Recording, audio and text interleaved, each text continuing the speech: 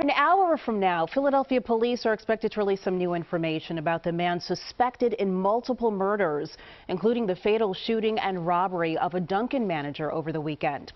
Eyewitness News reporter Matt Petrillo is in Center City with the details in that case. Matt. Well, Philadelphia police sources tell Eyewitness News the same man is also wanted in other robberies and fatal shootings, including the murder of his own mother.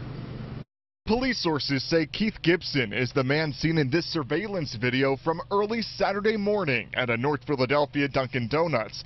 Police say the store manager, 41-year-old Christine Lugo, handed over cash to Gibson, but he fatally shot her anyway.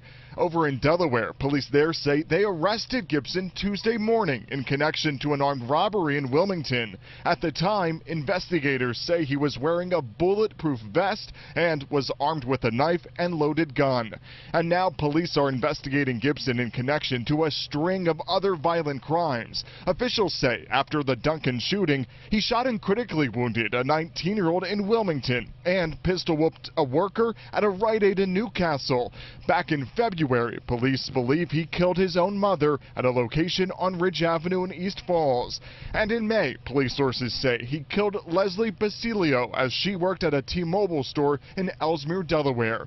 Family and friends of the victims are now wondering why Gibson was not off the streets sooner. If you say you needed something, she would go out her way to get what you needed.